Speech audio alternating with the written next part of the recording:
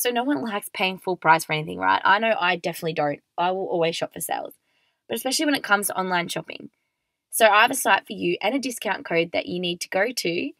It's called www.altus.store for 40% off using the discount code ALTUS40. That's ALTUS 40. And shop all the products, including clothes, accessories, from activewear to summer dresses. I just bought some new sunnies, so I'll let you know how they go. And if you just love online shopping, check it out and use the 40% off. So, how do you solve a problem like Mariah?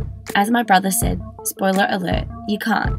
So there you go. I'm just an Australian girl with the world at her feet, working in public relations and communications, who is learning about life and myself every single day. Join me as I tell you stories, share my outlook on life, and just talk utter garbage. This podcast is where I talk about my world, your world, and the world around us, to hopefully inspire or just entertain. It will be fun, I promise. On today's episode, I got some extremely exciting news during the week on 2 separate occasions. I had a pretty crazy Friday night, and I have a special guest on my show to talk about the time that he lied his way into backstage of the Red Hot Chilli Peppers. So let's get started. Welcome, I'm back for another episode of How Do You Solve a Problem Like Mariah? And I have some awesome news. I finally booked Europe. So Shelby, Danielle, and Haley and I will be leaving on August 23 to take on Europe for 6 weeks. I am beyond excited. If anyone has any travel tips for Europe, please send them to me on Instagram or even email.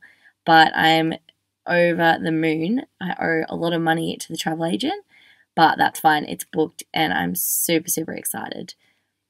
So I want to make your year better for 2019. And I thought it'd be nice to ask my friend Shelby while she was laying on my couch, a little bit seedy, what will make her year this year better? So what was her response? Exercising has made her feel better. Making an extra meal at dinner so that you have something for lunch, which is a great one, Shelb. And Jabani cookies and cream yogurt. So thanks for those, Shelby. They're her 3 making your year better ideas. And also living like a backpacker in your own country to save for Europe. We will be appreciating sandwiches in the park as our day out, she said. So we will be backpackers in our own country so that we can live it up in Europe.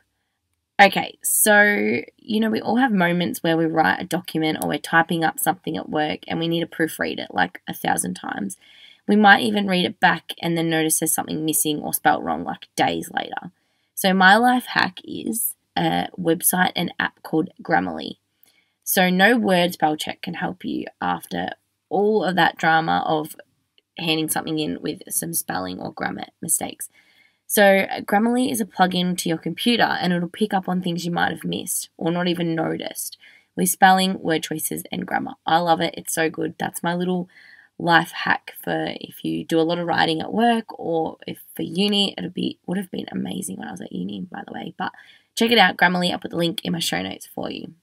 Now, I want to recommend something to you guys, and it's to apply for whatever you're too scared to apply for or whatever you're scared to do in general. I got some more exciting news. So recently I applied for this challenge at my work for the women in our business. The program is called Women with Drive and it aims to help get women into leadership within the business of automotive by empowering them. So my work put a call out to all women to apply for this New Zealand challenge. So the challenge is hiking and camping around the surrounds of Queenstown for a week in what will be like a really mental and physical challenge for all those who take part. Now, I'm not a massive camping person. For those who know me, know I don't really like camping. But I applied for it because it's an amazing opportunity and I got the news that I was one of 10 chosen. So I am so excited, so grateful. My work, Cox Automotive, you can check them out on LinkedIn and follow the journey of us 9 women in New Zealand. I highly recommend you do that. But it's an experience that I'll never ever get again. I don't even know if any workplaces will do this. So I am so excited and I'll definitely have more updates on that New Zealand challenge. I leave on the 31st of March. So this push out of my comfort zone was massive. And to even applying for it, you had to do a video and write about yourself and what you can bring to the table. And this would definitely push me out of my boundaries for that, as well as pushing my own boundaries while I'm there. And that's something I really want to do this year. This also happened in 2014 when I applied for a study tour to Malaysia and Singapore for university. Now, that was a huge test for me at that point in my life. I had no confidence to do anything. I had a lot of self-esteem issues, and I just applied for it anyway. When I applied for it, I was at a point where I didn't really have much else going for me in terms of apart from uni, so I just applied for it, and I got that as well, and it turned out to be the best thing I ever did. I learned so much from it personally. I grew so much. I met new people. Met my now extremely amazing friend, Alyssa, who's been on the podcast before in a couple of episodes. So my advice is, if there's something that you have doubts of in your ability, just apply for it anyway. And, the question I put out about lying to get an experience, it was more to see who's really tested their boundaries, to see what they can get out of themselves.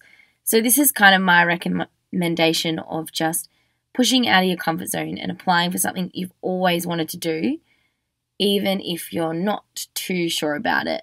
Just go for it. You'll learn, you'll make mistakes, and I'm sure you'll grow a lot from it.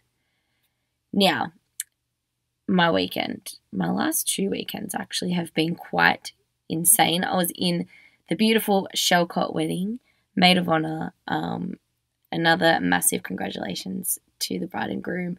It was such a fun day. The wind did not stop us and did not stop the celebrations. There was Canadian Club on tap. I think I probably drank, I don't even know how many of those I would have drank, but it was such a fun night and everyone had such a good time. I did end up at the local nightclub back home, which I haven't done in a very, very long time. So that was a lot of fun. As for the weekend just gone, one of the boys, Dean, asked if this would be on my podcast, so I'm going to put it on.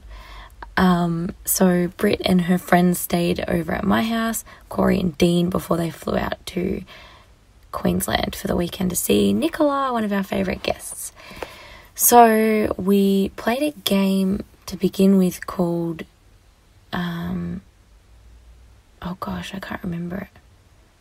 Anyway, the point of the game is when you get to 11, you say a keyword and then you can change any number to doing a certain thing. So it was pretty fun. There's a bit of a drinking game for you to play. If you stuff it up, you drink, something like that. Anyway, we ended up going to Fitzroy for just a couple quiet drinks, which are never quite quiet drinks in Melbourne. And it ended when we all did Coffee Patron. Thanks, Jake, because I think that set everyone off. There ended up being Chewy stuck to the back of one of the boys' jeans, very stuck, and about 4 people sleeping in my lounge room. Woke up the next day to go get my blood test, which I had to fast for. When I got there, I realised I didn't have my paperwork, so I couldn't actually get the blood test, so that was a bit of a waste of time. And I spent the rest of Saturday in my housemate Abby's bed along with one of the boys as we ate chicken nuggets and frozen drinks, which usually is a life hack hangover tip for me, but the frozen Coke did not help. I was startled a few times by Jake drying me with a hairdryer. Thanks for that, mate. And once everyone else had recovered and left me, I spent the rest of the afternoon sleeping in Abby's bed, which is very, very comfortable. Then you know you're struggling when you have 7-Eleven for dinner. And if you don't know what that means is, yes, I bought food from 7-Eleven for dinner. So a falafel wrap and some natural popcorn was my dinner. That was a struggle. And I need to remember I am not 22 anymore. So that was the weekend. It was actually pretty fun, but I'm still currently recovering from that one. And the rest of the crew went on to Queensland, so I hope they're going okay, because Brittany booked a flight from Avalon, and for those who don't live in Melbourne, Avalon is the furthest airport from the city, and she left at 8 o'clock. for a 10 past 10 flight. She made it, but way too risky for my liking. Anyway, so my special guest for today, his name is Matt Sager. Now, as you know, I was proposed a question to a podcasting group about, have you ever lied to get yourself an experience? Now, I think Matt nearly takes the cake. So a bit of background on Matt. He's a voice actor. He's done a little bit of on-screen and stage acting, and he hosts his own podcast, as well as doing a bit of writing and producing. So after he left his internship, which you'll hear about soon, he lived in New York City where he interned for the radio station K-Rock, for those who don't know. And he ended up getting a full-time position, which was very hard in those times. He's appeared in a few episodes of Celebrity Deathmatch on MTV, and all of his voiceover gigs, that's probably one that excites the most. He's done a lot of voiceover work in commercials, anime, training videos for Netflix hires. And he was born and raised in New York. His biggest points of pride was as a disc jockey, where he didn't have to move to find work, and he just loved the work that he did there. So let's talk to Matt. Thanks so much, Matt, for joining my show. So first of all, thank you for having me. Thank you. Just tell us a little bit more about yourself. Well, let's see. I am a voice actor, occasionally on-camera actor. I can't say the name, but there is going to be a movie in the next 12 months where I will be seen very briefly, but I'll be seen alongside Robert De Niro, Pacino, Pesci, and who's the fourth guy? Ray Romano. Oh, wow. But for literally 9 seconds. But it's cool. It's a very nice thing for the resume. Yeah, but I can't name it yet. That's awesome. So you were telling me an amazing story on Facebook when you messaged me about how you lied your way into an awesome experience. Can you just tell everyone more about that? Yeah, it's a little bit weird that much of my career sort of sprung from this lie, but luck is weird that way. It was, I think, 91, might have been 92, but it was around the time that the Red Hot Chilli Peppers were becoming huge successes with their album, not Blood Sugar Sex Magic, but Mother's Milk, that's the one, when they were covering Higher Ground by Stevie Wonder. And my friends and I were really enjoying it. We were hanging out in my apartment on McDougal Street here in New York City, and really bored. And it was about maybe 2, 3 in the afternoon, and I started thumbing through the booklet, the CD booklet, and I saw that they named their manager. I said, we are represented by Lindy Getz. And I knew that they were going on Letterman that night, and that Letterman was going to tape in about an hour, maybe an hour and a half. And I said, you know what? Just one of my friends. I sent everyone else home. I left one friend here with me and said, listen, you want to do something really stupid with me? Let's go up to 30 Rock. Tell the security guard that we work for, looked at the CD booklet again, make sure I got the name right, Lindy Getz. And my friend was like, yeah, what's the worst that can happen? These days, if you were to try something like that at 30 Rock, the worst that could happen would be really awful. But yeah, at this time, this much more sort of innocent age, where you couldn't Google somebody and you weren't presumed a just wildly dangerous threat just because you tell a little white lie. So we went up to the security guard in the lobby, fully expecting to be turned away, but we dropped Lindy Getz's name and were immediately escorted VIP style to the dressing room of the Red Hot Chili Peppers, where Lindy Getz was, and where I was introduced as an employee of his. And he sort of looked at me like, okay. And I was amazed because I thought, all right, once we're here, it's going to get really bad.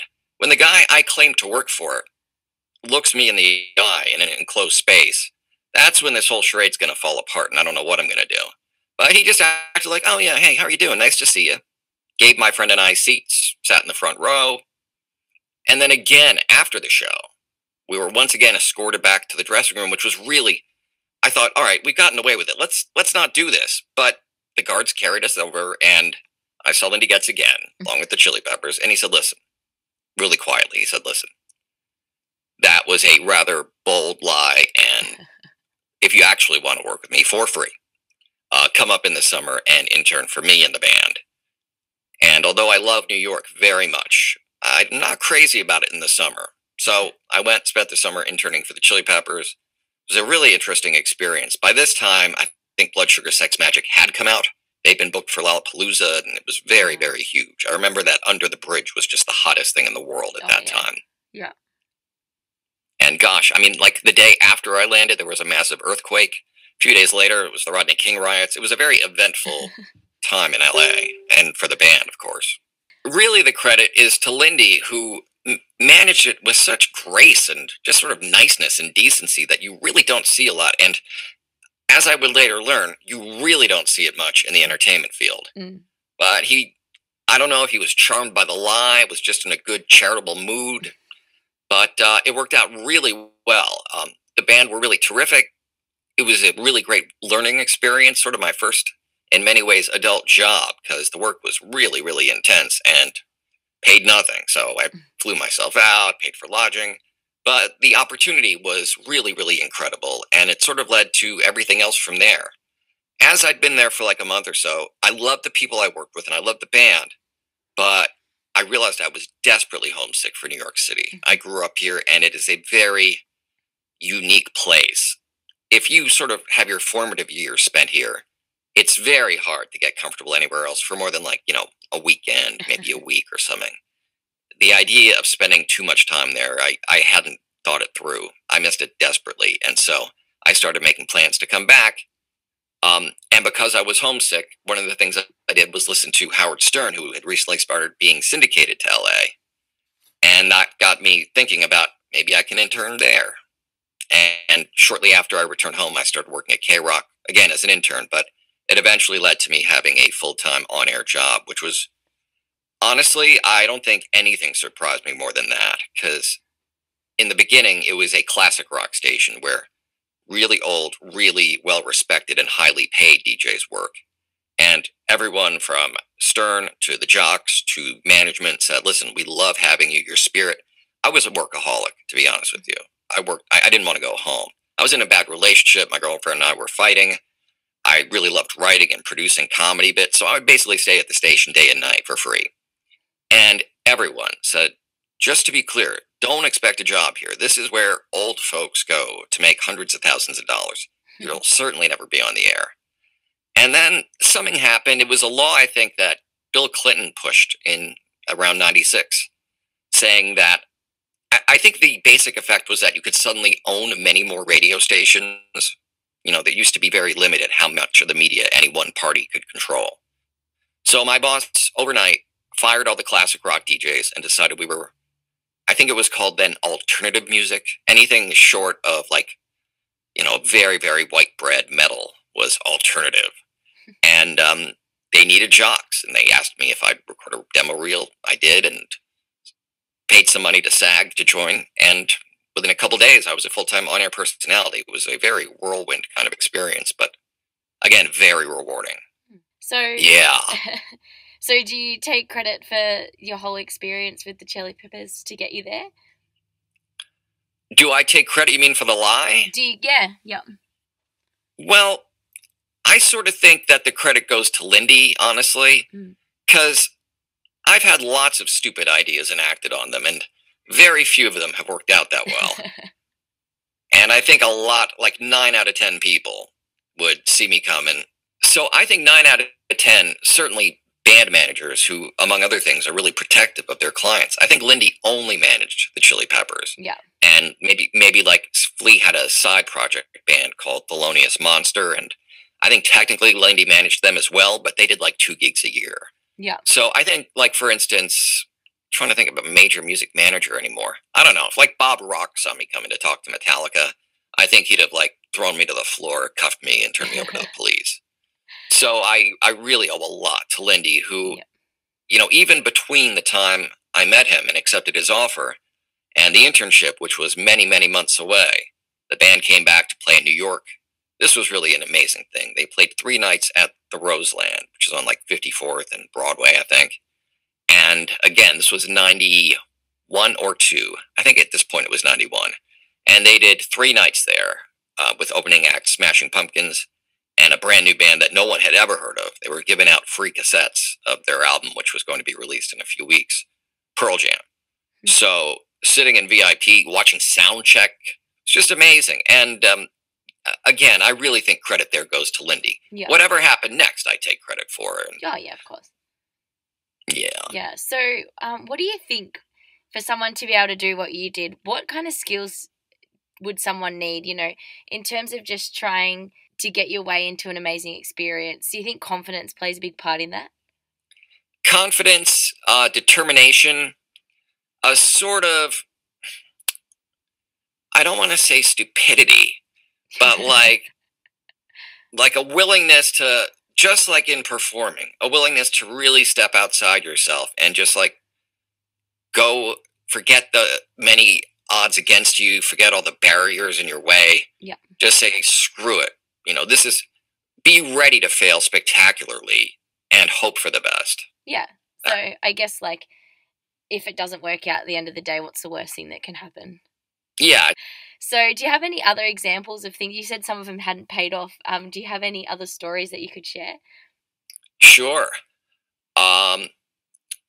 Specifically relating to lying on resumes, or just about what my career turned out to be after that? Anything exciting that you want to share with us, that'd be awesome. Okay. Well, the Chili Peppers were really interesting to work with, really great to work with. It was, for their first 4 albums, really, up until Mother's Milk broke and Higher Ground broke, they'd been a band for like 12 years and had been very, very unsuccessful in many ways. They sold very little. People didn't have any knowledge of them. Their producers and record labels, for the most part, hated them. They were a little bit wild and had been on lots and lots of drugs, and they were for the most part, really, really backing away from that. Mm-hmm. Even as they were suddenly going, oh, we're not just playing little clubs anymore. We're rock stars. And sort of watching that experience was really very interesting. Helped inform a lot of stuff for me, as I, never reached that sort of success, not being a musician either. But it really informed a lot of how I handled my career as it progressed, and still do. And it was really cool driving around with Flea, who is the nicest guy on the planet, who had a Mercedes-Benz with I don't know if you're familiar with his first band, Fear. No, I'm not. It was, I think they're mostly known because John Belushi on Saturday Night Live was a huge fan. And they actually did an episode of SNL in like 79. And it was pretty intense. I believe they were banned for life, and I think they cut to a commercial midway through the show. It was a really hardcore band. And their big song, is it okay to swear? Yeah, go for it. The song for which they were known, and I think the song they tried to play on SNL before they cut the commercial, was called I Don't Care About You, Fuck You. And so Flea had this Benz with a huge I Don't Care About You, Fuck You bumper sticker on it. And it was really, really, I just thought, wow, you can just be like a goofy guy. And as long as you develop a skill, you don't have to conform, which was good because I was never good at that. I was much better at, for instance, just bold-faced lying to a guard at Rockefeller Center than I was at really paying attention, for instance, to my college. Yeah. And actually, my internship at K-Rock lasted years and years and years. And eventually I did drop out of college because as much as I loved earning credit for my work, I was really addicted to the work, and I just stayed there day and night. Mm-hmm. And that too, if you really love it once you're there, never underestimate what could come of it. Because, every person there, every person who cared about me, it was all with the best of intentions to protect me. But, listen, Matt, this will never, ever happen for you. And I acknowledged it. I said, I understand. I get it. And then one day it did happen. And I don't know. From there, I just thought, all right, trust your instincts. Try to not over-manage and over-panic about stuff. Because, if I'd stopped for even a second on the way to Rockefeller Center and thought it through, I'd have turned around and gone home. Yeah. So it's sort of just like embracing, not, health-wise, but in general, if you've got a crazy idea, dangerous, not in the sense of causing yourself physical or emotional harm, but dangerous like you could really do a face plant. Mm-hmm. But you really want to do it? Why not do it? Yeah, that's right. You only learn from your failures anyway. Yeah, it's like, oh, I face planted. All right, I won't do that again. I'll do this instead. Yeah. No, that's definitely a great way of looking at it. And, I think if you look at the Red Hot Chili Peppers, like you said, they were a band for so long before they became successful.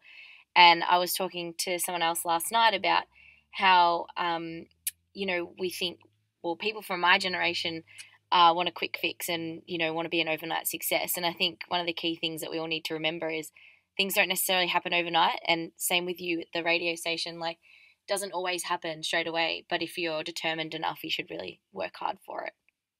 Oh, yeah. Anytime you're failing and you're trying to break into a field and you're frustrated and feel like giving up, what Google has, what we have now that we didn't have then, the internet and Google, there are entire websites just dedicated to like every rejection letter that Stephen King ever got from a publisher. Oh, wow. And there's stuff like, this idea of a woman who causes fire is ridiculous. You're the worst writer ever. And then really old stuff that was kept by writers like Poe and, oh gosh, I don't know, just about every modern day fiction teller. There's an archive of publishers not just rejecting them, but saying stuff like you're illiterate, you're the worst writer ever. Wow.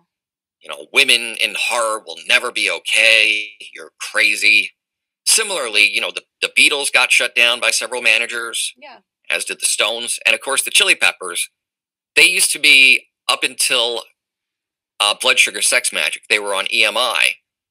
And EMI really actively suppressed them. They really hated them. They wanted them gone. And I don't exactly understand why they didn't just break their contract and turn them loose.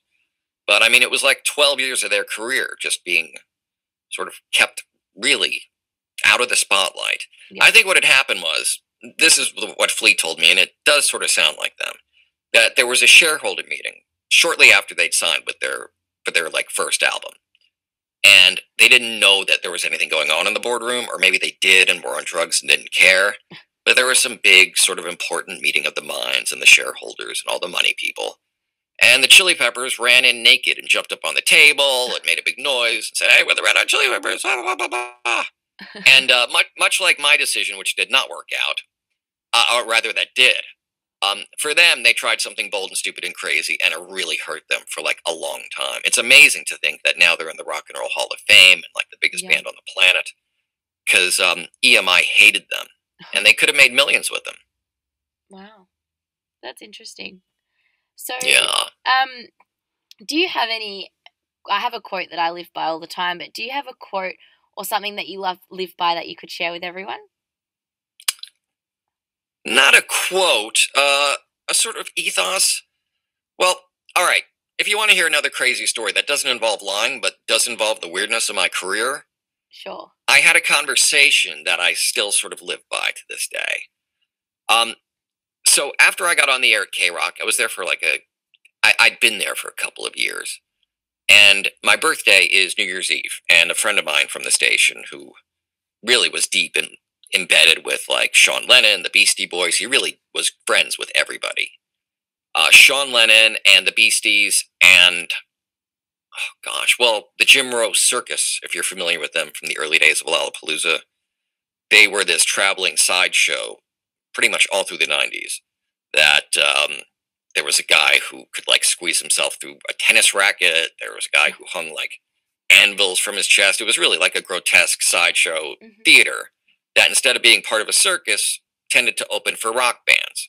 So he was there, and it was my birthday present. We went, hung out backstage, watched the show, and I met Jim Rose, the headmaster of this crazy carnival act. And he said, "Hey, listen, come up on stage with me. We'll do a trick where I put an apple in your mouth and carve your name into it with a chainsaw."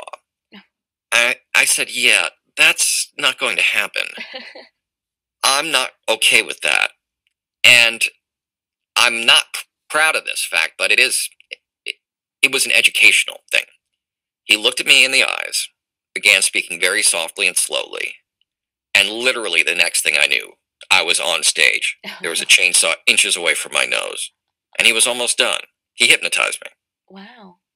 And afterwards, he was like, "Hey, come on, hang out. You're a good guy. Thanks for not being a jerk about it." I was like, well, I was really just sort of stunned from it all. And I think I might have said something like, "Oh, hey, I'm thinking about getting a tattoo," because I had been at the time. And he said, "No, listen, you don't need a tattoo. You don't need to be at the shows.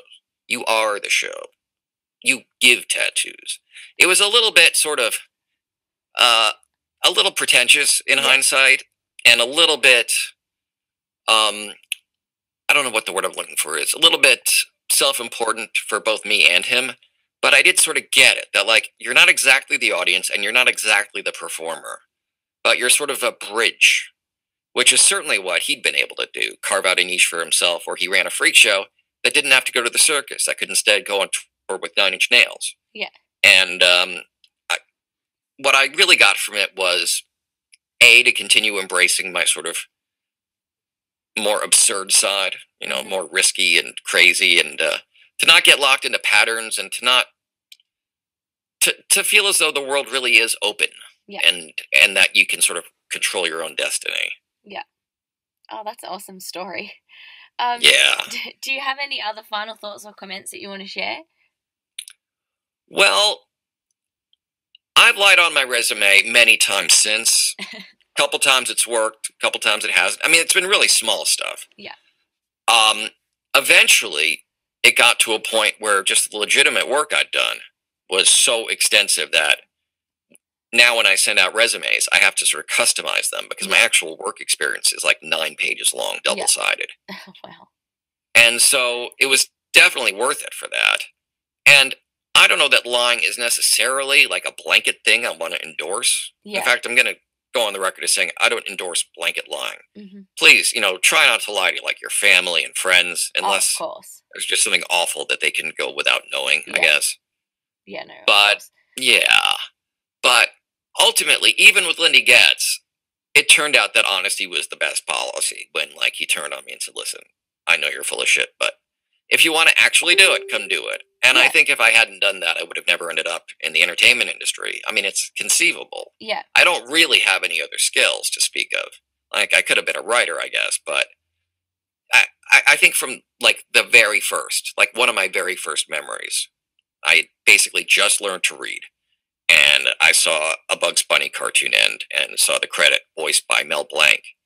And a seed was planted really early on. It's like, oh my God, I'm learning math and stuff in school and whatever else, and you can do cartoon voices for a living. This opens things up for me. There may be hope for me yet.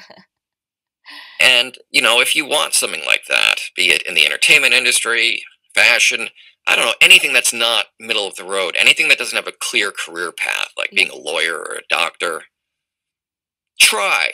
I think if you get to your mid to late 20s and you're not succeeding, maybe get another job and continue to try. But really, there are opportunities everywhere. You've just got to really, really dig. And in the age of Google, I do think, again, it is easier to get caught lying, but it's also easier to discover cool new tactics. Like, all right, I'm not succeeding, but let me get a list of every agent, if, for instance, you want to be a voice actor. And don't hound them, but be persistent. Yeah. Yeah. No, I think it's just one of those things. If you're passionate enough and you're determined, you just really got to work hard for it. And I think we've seen it with many people, past and present. Yeah. And like walk that fine line between determination and not quite desperation, but like, understanding that this is your life's path and you've got to see it through. But don't because this has happened to me a couple of times, don't make something such a sort of monolithic achievement in your mind before you get there that once you land there, you're freaked out and sort of feel like, oh God, I don't belong here. People in the entertainment industry, I think in particular, are very prone to imposter syndrome, which is ironic because I didn't have imposter syndrome when I was an actual imposter starting out for the Red Hot Chili Peppers. I was very comfortable there. But like I've landed at, for instance, some jobs in TV or various voice gigs I've been offered, which I've taken, where you've been building it up as this mountainous, just huge achievement that's like forever out of reach, that you can sort of make it bigger than it is and come off all awkward and weird. And just be yourself and believe in yourself and see it through. And yeah, determination is just about everything. Second to determination, I would say research, because there are so many avenues it seems like no one is hiring in this field or that field or this or the other. But think about back doors. Think about ways you can get in touch with, like, I don't know, if you're trying to break into writing, see if you can find the guy who works for the agency, the talent agency, who does all the reading for the actual agents, and maybe you can get your transcript to him or her. There are many, many paths to just about any goal you can perceive. Yeah. I guess like thinking outside the box a little bit. Yeah. Yeah. And embracing your own nuttiness if you really think you got a shot. Yeah. Because generally speaking, the worst that'll happen is nothing. Yeah, that's so true. And you won't know unless you try, so. Yeah. Might as well give it a go. All right, well, we might leave it there, but can you just tell us where we can find you, promote your podcast, and any socials that you have? Oh, gosh, I don't know. I'm pretty shy. I would never. I mean, okay, yeah, of course. My podcast is the Matt Sager Podcast, and you can always find both the most recent episode and I think the entire archive at mattsagerpodcast.com. That's Matt with 2 T's. My last name is Sager. And my voiceover reels, various blog posts, more episodes of the podcast, and a ton of my social profiles are on my page, mattsagervoiceover.com. And gosh, if you want, you can find me on Twitter at Matt Sager. Instagram, I'm Real Matt Sager, and on Facebook. Hope I'm not overindulging here. Nah, go for it. Okay. My personal page is The Matt Sager. My voiceover page is Matt Sager VO, and my podcast page is Matt Sager Podcast. Great, thanks. Got a lot going on. Yes, and anyone who's interested, my reels and contact info, such as my phone number and stuff, email address, are both at mattsagervoiceover.com. Perfect. Well, thanks so much for joining. Thank you very much. This was really fun. Okay, thanks. That was insane. I'm sure Matt has lived a very, very exciting life. Red Hot Chilli Peppers, what an amazing story.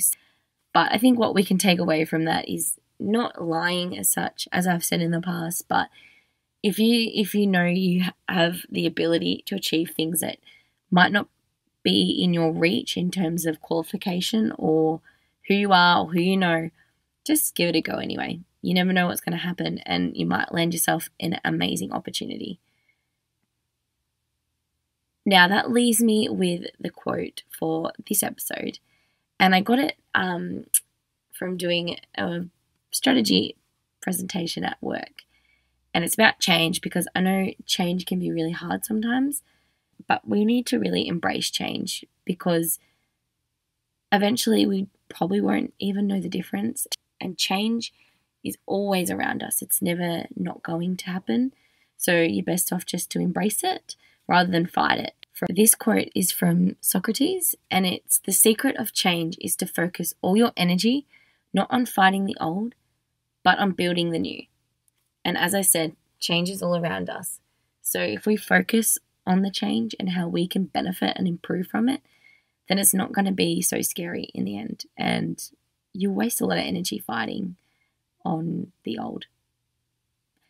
And that's all from me for this episode. Just remember, always love yourself, because you're your biggest advocate. All right, thanks guys. I hope you got something out of today's episode, and if you like my podcast, don't forget to tell all your amazing friends. Also, subscribe, rate, and review on iTunes.